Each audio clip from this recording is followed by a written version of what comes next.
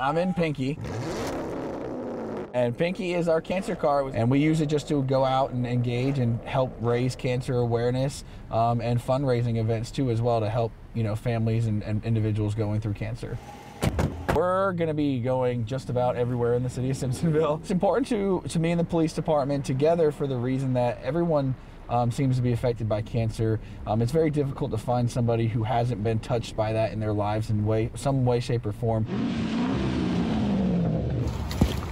Thank you. Hey, Mrs. Donnelly.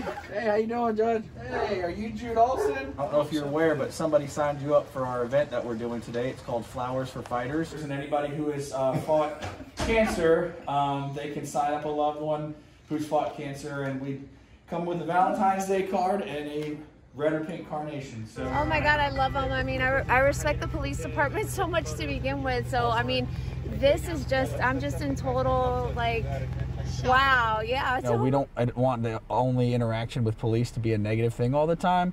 And the second thing is that we also want to have people who are going through something as devastating as cancer know that they're not alone, that we support them in their fight in any way that we can help them.